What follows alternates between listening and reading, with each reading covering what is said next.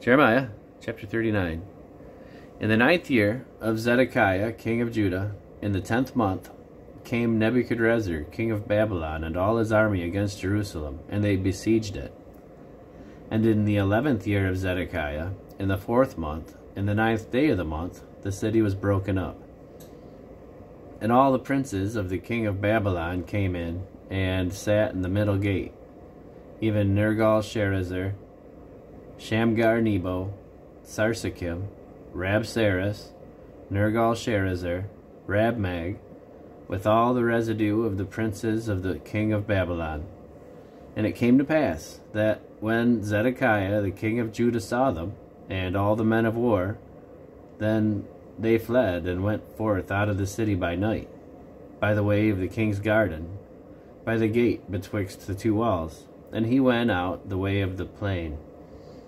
But the Chaldeans' army pursued after them, and overtook Zedekiah in the plains of But the Chaldeans' army pursued after them, and overtook Zedekiah in the plains of Jericho. And when they had taken him, they brought him up to Nebuchadrezzar, king of Babylon, to Riblah, in the land of Hamath, where he gave judgment upon him. Then the king of Babylon slew the sons of Zedekiah in Riblah before his eyes. Also, the king of Babylon slew all the nobles of Judah. Moreover, he put out Zedekiah's eyes, and bound him with chains, to carry him to Babylon. And the Chaldeans burned the king's house, and the houses of the people, with fire, and brake down the walls of Jerusalem.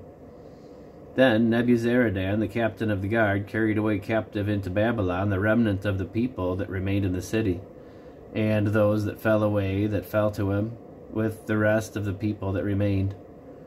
But Nebuzaradan, the captain of the guard, left of the poor of the people, which had nothing, in the land of Judah, and gave them vineyards and fields at the same time. Now Nebuchadrezzar, king of Babylon, gave charge concerning Jeremiah to Nebuzaradan, the captain of the guard, saying, Take him, and look well to him, and do him no harm, but do unto him even as he shall say unto thee.